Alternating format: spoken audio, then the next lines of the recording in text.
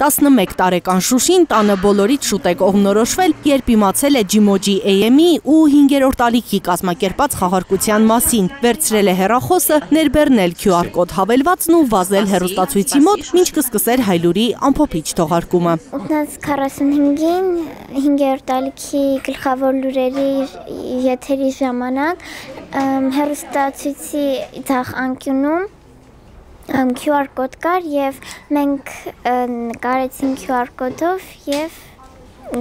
մասնակցեցինք։ Շուշին ասում է, որ տանը նաև հայրն ու մայրն են մասնակցել խաղարկությանը, բայց միայն իր բախտն է բերել, ինքը բոլորից շատ է սիրում կարդալ։ Խաղի կանոններին հետևել է մինչև վերջ ու առավոտյան ստացել սպասված հաղորդագրությունը։ Առավոտյան երբ դպրոցից տուն էի գալիս, բացեցի հեռախոսս և ինձ հաղորդագրություն եկավ, որ շահել եմ Մարդ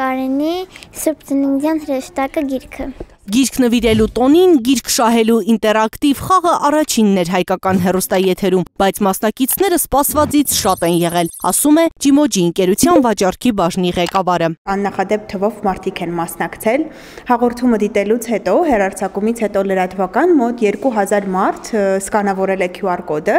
որը որ պետք է տաներ դեպի Ջիմոջի հավելվածի ներբեռնումը։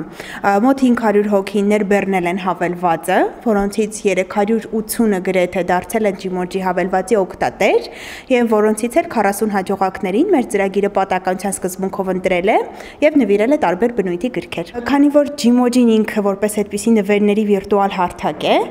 ներբեռնելուց հետո հավելվածը անմիջապես շատ գեղեցիկ կերպով 3D պատկերի միջոցով պատուհան է բացվել, որտեղ յուրաքանչյուր շահած ներբեռնող տեսել է իրեն բաժին ընկած նվերը,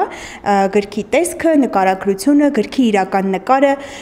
և այն կետը, այն գրախանութը, որտեղից կարող է նա այդ գիրքը ստանալ։ Մասնակիցների մեծ թիվը կազմակերպիչներին ոգևորել է, վստահեցնում են խաղարկությունն առաջինն էր, բայց ոչ վերջինը։ Այսուհետ Ջիմոջին տոնական անակնկալներ ավելի հաճախ կկազմակերպի։ Լիլիթ Խալաթյան, Վաչե Մատինյան, Հայլուր։